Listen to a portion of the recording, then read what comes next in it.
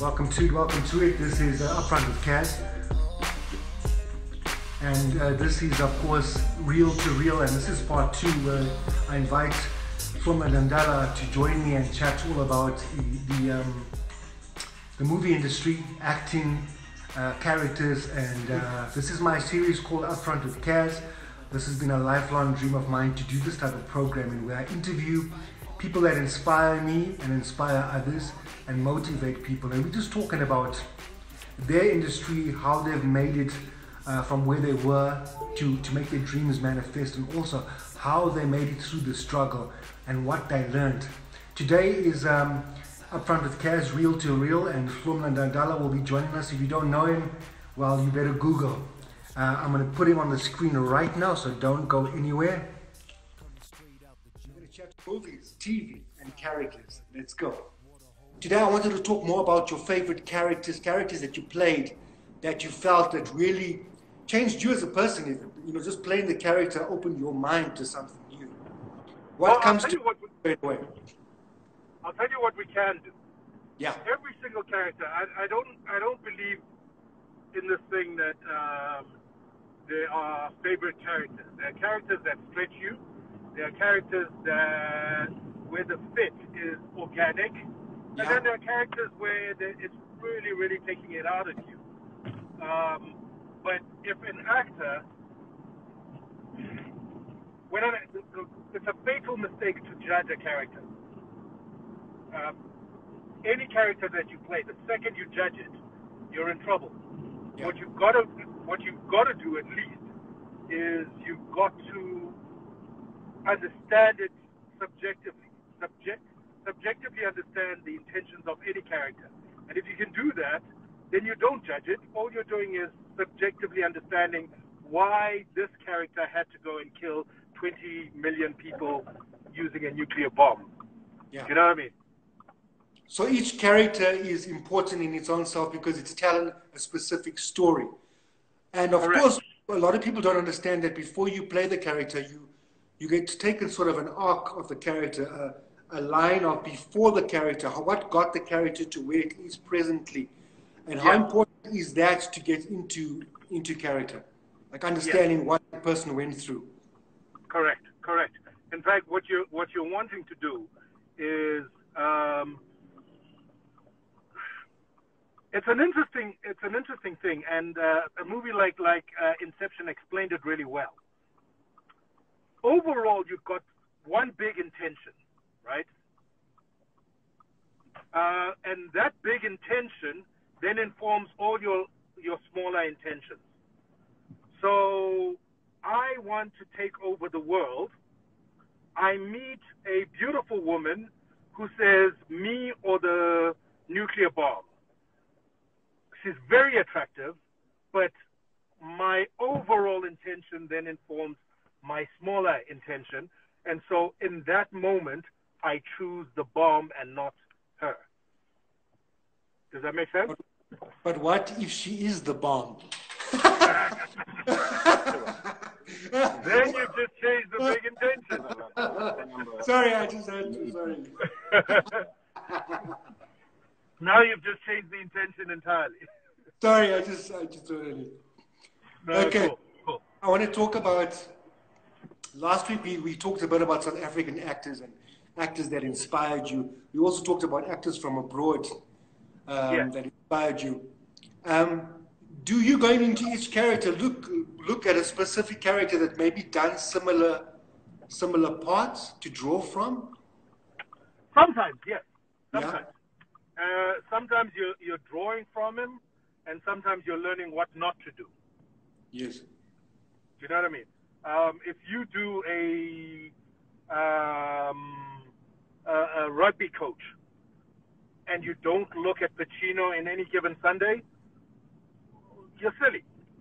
You're stupid. And not because you want to copy it, but so that you can know what else is out there at the moment. Does that make sense? And so you look at contemporaries like that. You look at them so that you know where you fit in. You want to draw a little bit from, it's that thing that we spoke about the last time, where you say, what is out there? What can my contribution be so that I stand out? Does that make sense? Absolutely. Yeah. You must look at other characters. Although that's me. There are actors out there who absolutely will not do that. They want to go in fresh. They want to go in, and they simply don't look at all at what everyone else has done. You know, it's a personal choice. Now tell me, once you've done a project, I know people like Johnny Depp, for example, he doesn't like to watch himself. Like, I know that I get uncomfortable watching myself. Sometimes people may think that we love ourselves, but some of us don't like to watch ourselves because it's the actual playing of the part and being in that moment that is the most rewarding. Oh, I mean, but some people it's easier for them. How are you about watching your own work or not? I never watch my work. Is that? Ever. Ever.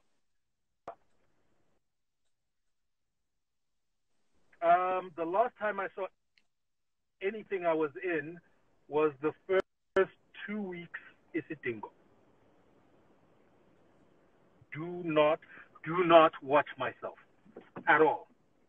And again, it's that thing of I can only crit myself when I can do something about it. So while I'm doing the work, I'm going to run to the monitor and look and see how it's reading. I'll talk a lot with the director and all that sort of stuff. I'll surround myself with people who I think are of value to the work that I'm doing, because, you know, especially on screen, performance is a collaborative experience. But once we have it, then I let it go. Then I let it go. It needs to find its own life.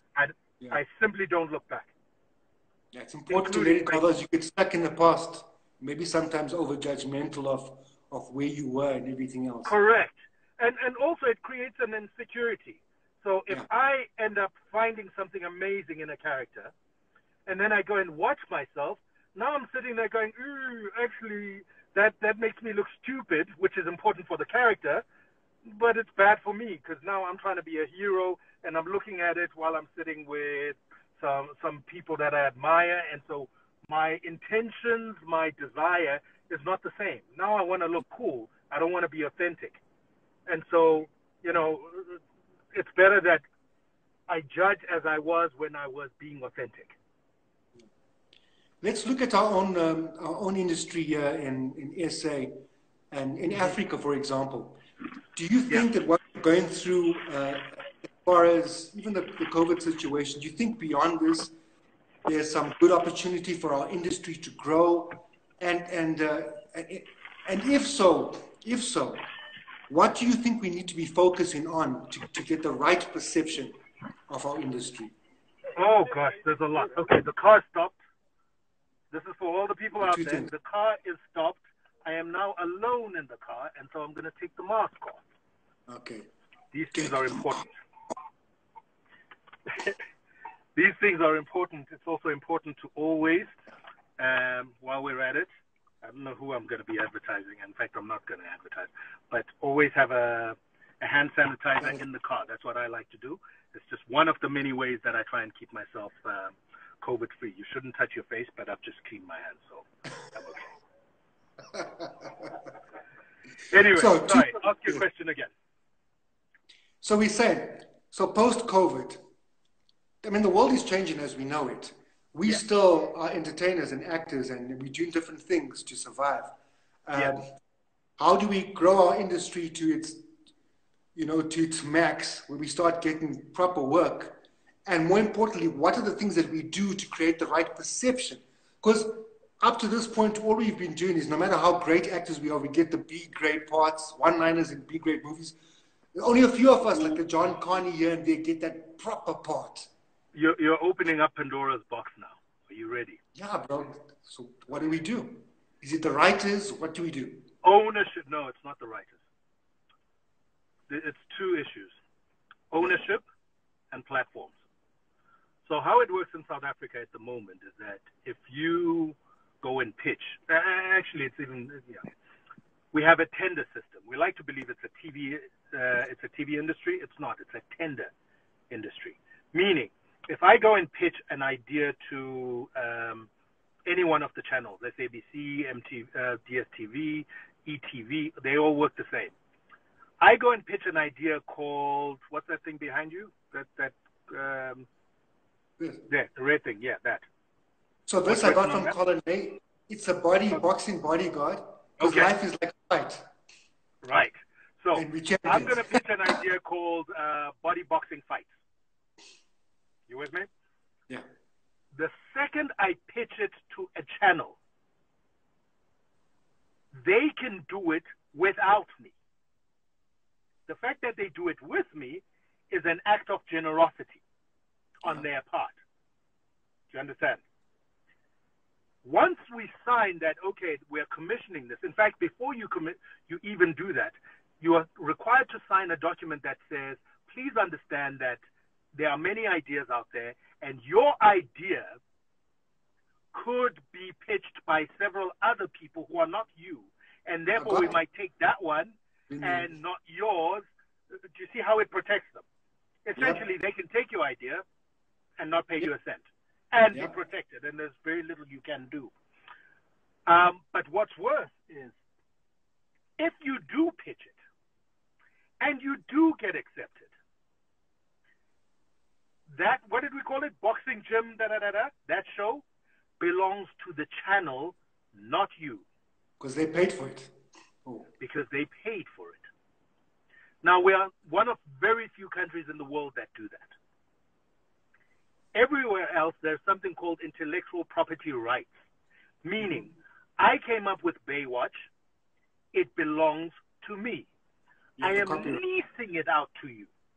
So what you're paying for is not to own it, you are paying for broadcasting rights. Yeah. Correct. Because once you broadcast it, the rights revert back to me. The deal we have is you can show it 2 times, you can show it 3 times.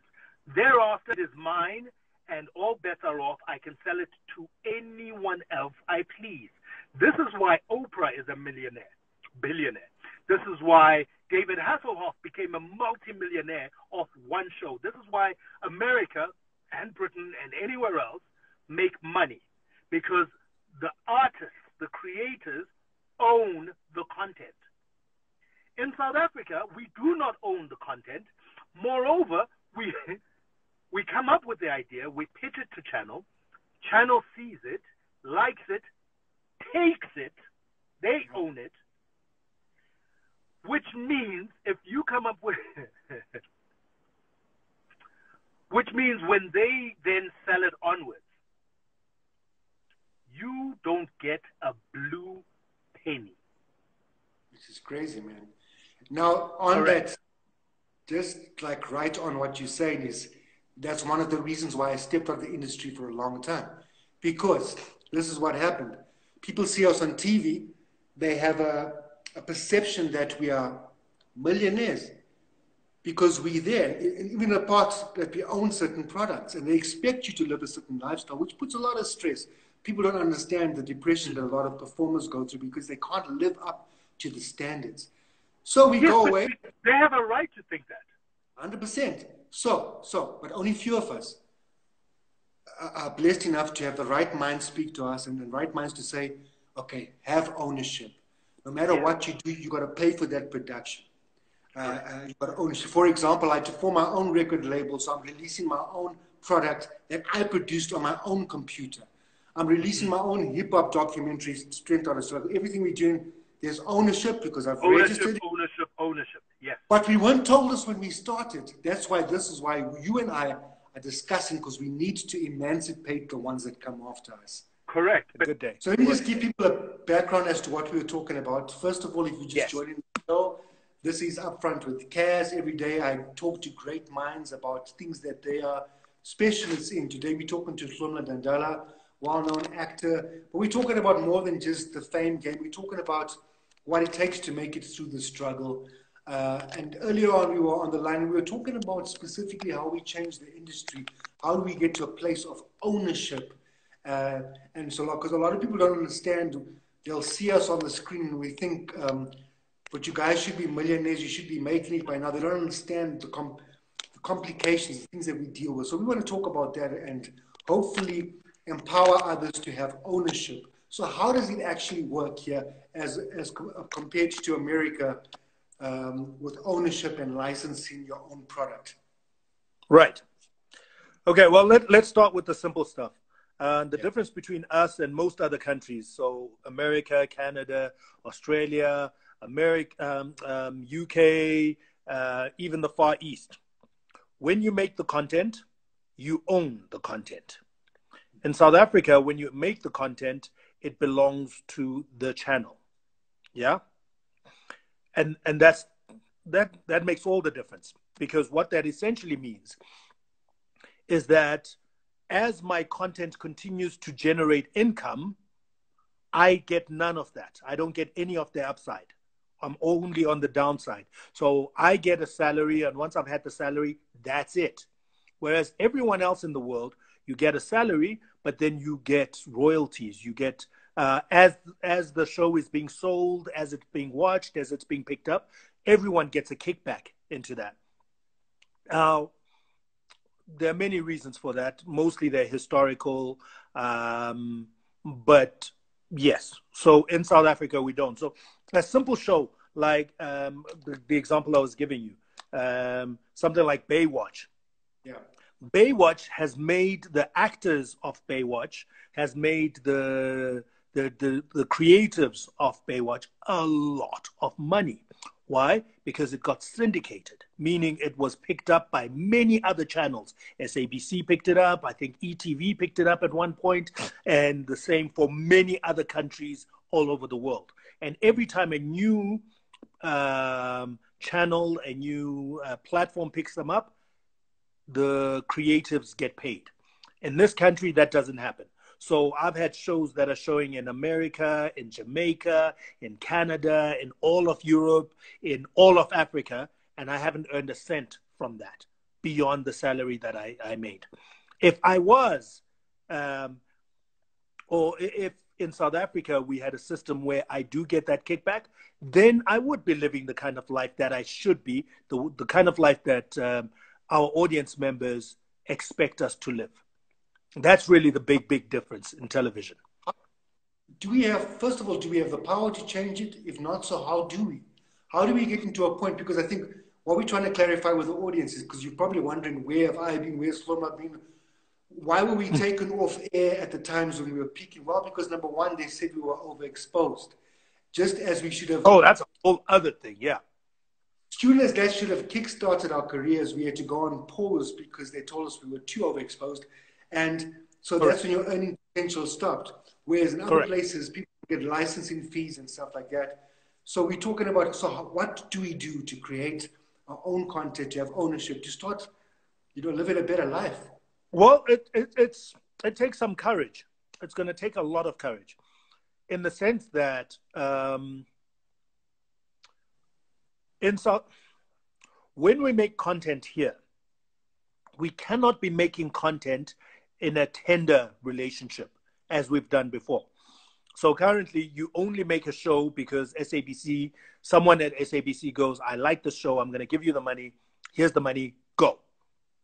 Yeah. Or someone at DSTV or someone at ETV. That's how the shows have happened at the moment. And so what's happening is platforms like your DSTV, SABC, ETV are trying to amass content because it makes them competitive. It can't happen like that anymore. But, and here's the good news. The good news is there are new ways of making content and making it profitable. Right now, we're having a conversation on Instagram. That's content. And that content is worth something. If you finance your own short film, long film, series even, if you can do that and put it on YouTube. And there are ways now of leveraging that to generate money, to generate interest. Because what's happening is people are no longer all gathering around the television. We're a little behind in terms of that. But more and more globally, the TV is no longer being hogged. If someone is hogging the TV, you just sit next to the TV and you are on YouTube and you're watching. you're on Netflix watching your own content, and so on and so forth. So there are new ways of getting our content to the viewer. What we haven't started doing, and that's really a question of evolution, is as content creators, we haven't evolved new systems to generate revenue out of that. Yeah. You know what I mean? So I was watching, I was listening to Gary Vee, who's top businessman, motivational guy in the States. He's of Russian descent, and he's talking about also the same thing. Like, first of all, you got to be brave enough to get that content out and not thinking about monetizing immediately. You got to think about, Correct. first of all, being authentic, because number one, when you are authentic, it allows you to make content that is consistent. And like you said, by maybe loading it up onto your Instagram or to YouTube, you start building up content. Like what I'm doing now is doing something positive now, owning the platform and using my social capital, so to speak. The fact that I know you from 20 years ago, had a good relationship with you. See, this is the capital that exists now that didn't exist before. Before it was the fact that we had BMWs and nice hairstyles and nice clothes. Now it's who you know and on what level are you connecting with to create certain content and effects. Correct. So now we're trying to create content that we can apply and put onto YouTube, ABC, and sort of sooner rather than later, people that want to advertise will want to hold hands with us and walk together. But we can't hold back. Like for years, I was going from channel to channel, got this idea. And a few months later, I see my idea and I'm like, but that's my idea. Because I signed saying that they may see something that's from somebody else that may be similar. Over and over until I realize all of a second, rather hold back, create my content, even if it's going to cost me. Own it. You know? Correct. Hey, do you remember, did you watch the thing with Erykah Badu and Jill Scott? What's that? About 2 days ago, they had a Jill Scott versus Erykah Badu. With this, they were singing of each other's voices and stuff. Yeah, and playing each other's music and all this kind of stuff. Yeah. Now, advertisers haven't caught on to how content is reaching the people now.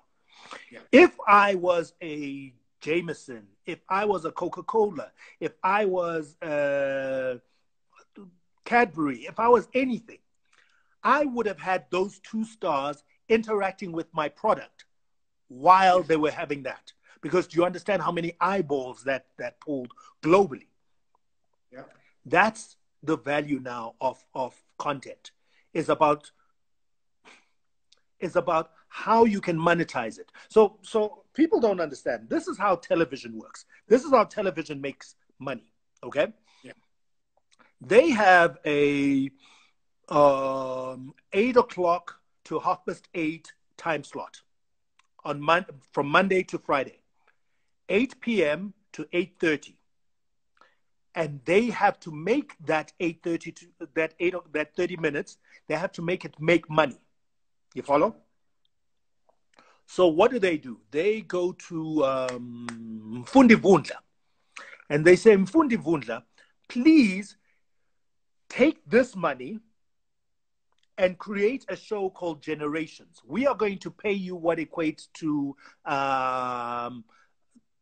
200,000 Rand per 30 minutes, okay?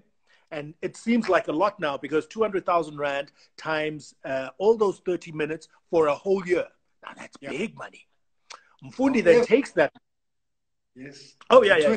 But Mfundi takes that money. He then pays the actors, he pays the studio, he pays camera people, he pays an editor, he pays wardrobe, he pays and pays so that he can create content to give to a TV station who paid 200,000 Rand for that time slot, right? Mm-hmm. Now, we all know how they work, but we're not going to talk about that. We're talking just in principle how it works. Yes. So now SABC has put in 200,000 Rand for a TV show, and they're hoping that it's going to generate eyeballs. People are going to want to come and watch this show. And while they're watching this show, they're going to go to Royco and say, hey, we're going to sell you this time slot, this inside this 30 minutes, we're going to do little spaces where you can advertise. And you are going to pay us 80,000 Rand per slot.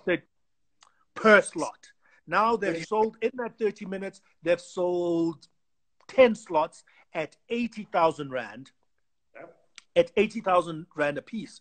Now they've made, what is that, 800,000 Rand.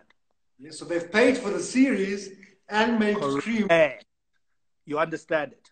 So and they own the market of it. 800,000 Rand, and out of that 800,000 Rand, they paid 200,000 Rand to Mfundi to make Generations. And then he takes what he wants and pays that, and so on and so forth.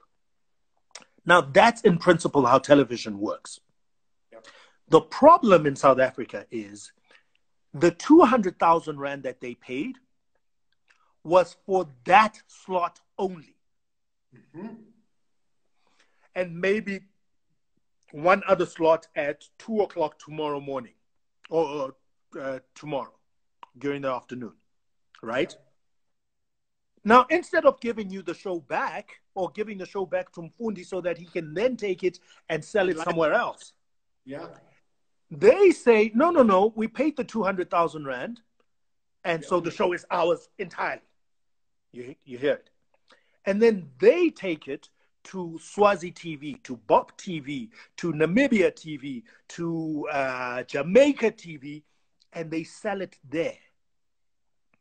And now they're making extra money out of that 200,000 Rand, which technically is not fair because, do you understand it? That's currently been the challenge. Now, all South African TV stations work like this. Yeah. So they'll pay you the 200,000 Rand, and whatever they make after that, they put in their pocket because they made the initial investment. Times have changed. Instagram allows us to generate this kind of content. YouTube allows us to do entire shows. Yeah. And what we as content creators are needing to do now is to then go to the advertiser and go, well, if I sell to you, Mr. Royco and Coca-Cola and such, not only will I have the logo, you will see me drinking this Coca-Cola. Kaz, you will be eating your Royco, which means all the people who are watching cannot now go, fast forward, because I don't want to see the advert. I just want to see the content that I wanted to see. I want to see Generations, not the advert. Yeah. You follow? And so these are the new opportunities. And so if you're getting in this game now, what you should be designing is the kind of content that has a product in mind. And especially if you've got pull.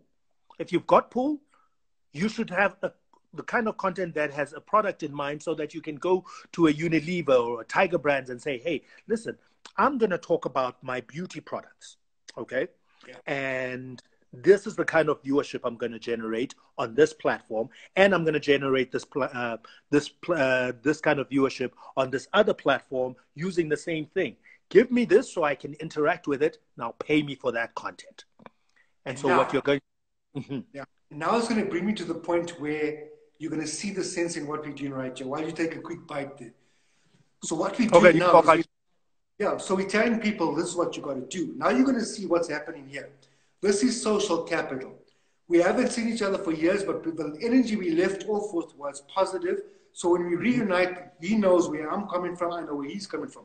But this is what I say to Hlomla. I say to Hlomla, I'm doing a show called Upfront with Kaz. Yeah. However, Upfront with Kaz is going to be like its own channel in which each day is going to have a different slot. But I'm willing to have rather 60% of something than 100% of the whole of nothing. So I'm saying to Hlomla, for example, so this show we do on Monday is called Real to Real. I partner with you. We both create content. We empower others, but we both make money going forward. Tuesday, I do a show with music, with Colin Nathan, with boxing. So now we're thinking about the bigger picture, because remember, it is a marathon, not a sprint. So that's exactly. are we telling people to create content? Let's be aware that we don't make the mistakes that were made before. You know, it's about Correct. enhancing. Correct. In fact, I would So, even go you one better. I yeah, would say, and this is something, and I pour these things out now because I think there's an opportunity. yes, The old way of doing things where it's mine, only mine. You must bugger off because this is all that doesn't work anymore. Okay. nope. The more we knit together, the more we have conversations together, the more we there's a word for it. Ubuntu, Yeah, yeah. the When real. we operate with each other, the more strength we can generate. So now imagine a channel on YouTube or here that runs 24 hours a day because Kaz knows that he's responsible for the Monday 12 to 1 o'clock slot. Colin is doing his own slot between 2 and 3. I'm doing 1, 3 to 4, 4 to 5, and so on and so forth. Do you know what that is? That is a channel. Hello. You're done. So That's it.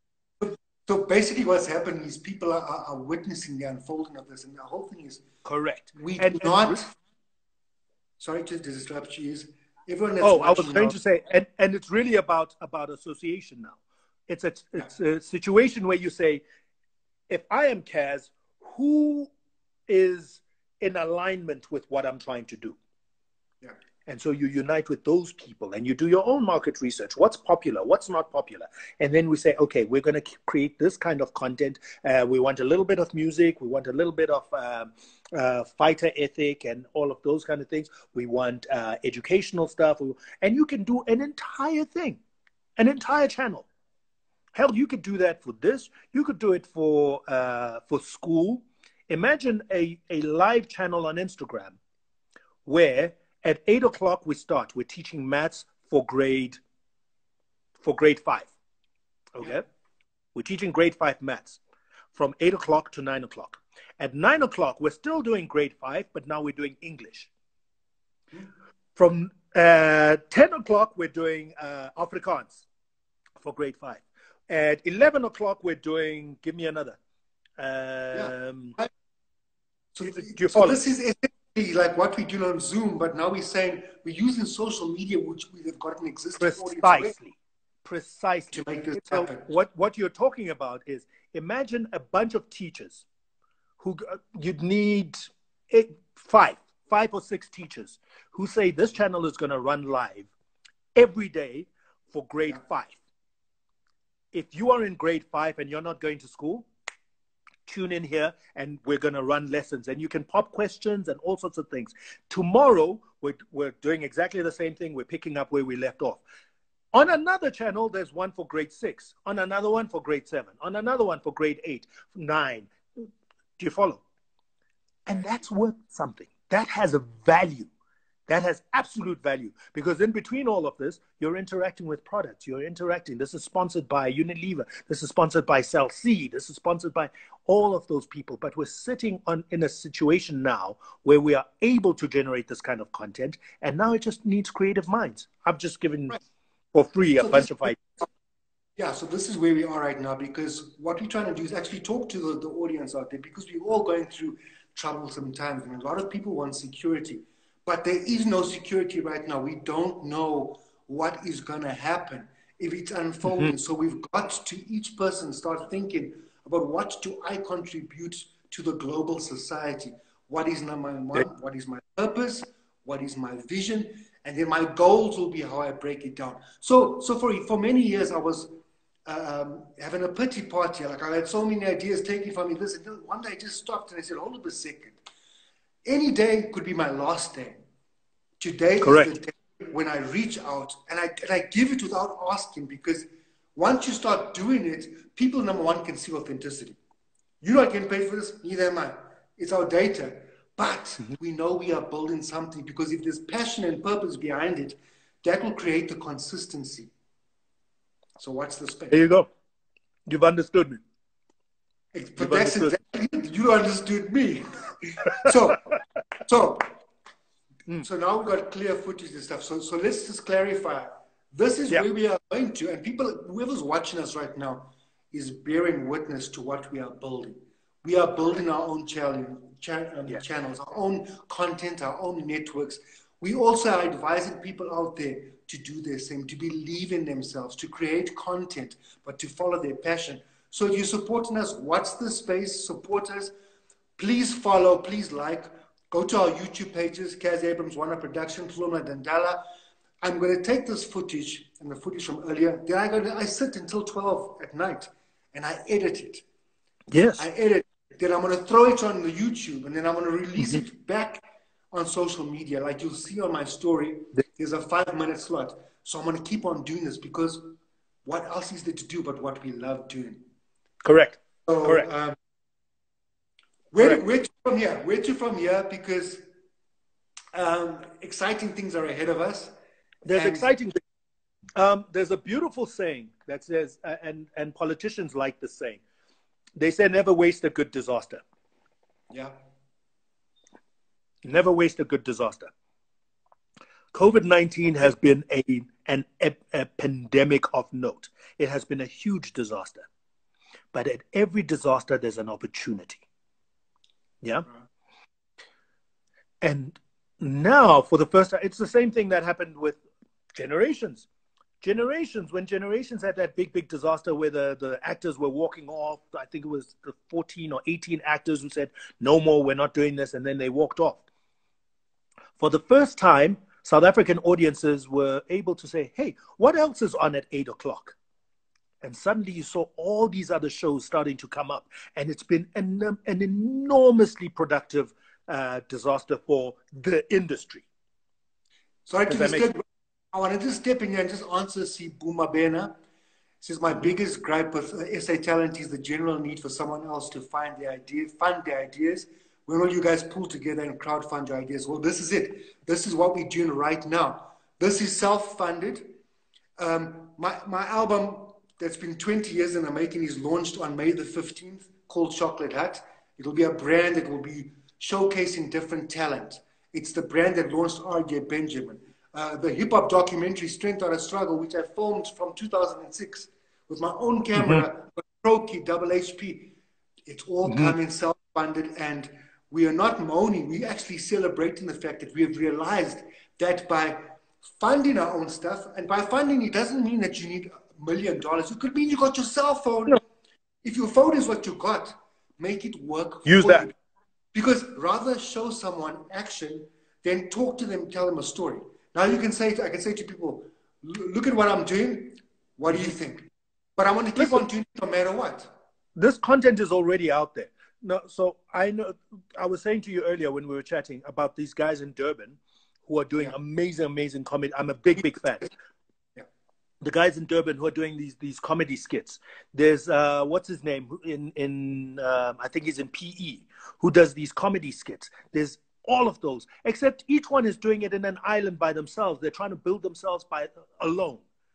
It is not brain surgery to go, chaps, why don't we all get together? Do what you're doing, and I'll do what I'm doing. But instead of launching it for free on Twitter and all of these places, why don't we just all put it into one channel so that we're able to funnel all our audience members into one thing, and we create a brand and things like Comedy Central. That's how they were born. Yeah, but you see, it's the coming together of certain talent. So I'm saying, imagine, this is insane. We are conceptualizing alive here, bro. I'm realizing it as I'm talking. So we're talking about crazy. There should be, the Department of Education should have Instagram classes running literally 12 hours a day. Exactly. And all it requires is 12 teachers to give 1 hour each. Do you understand? Per grade. So from grade 1, there's a 6-hour to 10-hour lesson that's just going. And they're putting links and all sorts of things. For grade 2, same thing. Grade 3, 4, 5, all the way to grade 12. That should be happening on platforms like Instagram. instead of each school trying to do a Zoom and battling. And no, have a channel and have one teacher. Oneness. And this You is understand? essentially where my concept came from. My company is called One Up Productions, and basically it's based on that biblical scripture, where two or more are gathered in my name, there shall I be. One. Just think about it, guys. Think about it. I don't want to get too deep. If we come from the same source and we are all part of the same source, doesn't it not make sense for us to work together or find a way to work together? You know what I'm saying? Right now, especially now when there's some people that are going to be suffering at different levels, people are going to be losing jobs. We don't need to be focusing only on the negative, but pushing as much positivity out there as possible. Absolutely. Absolutely. Absolutely. And really, it's a question of, listen, if you want it hard enough, it'll happen.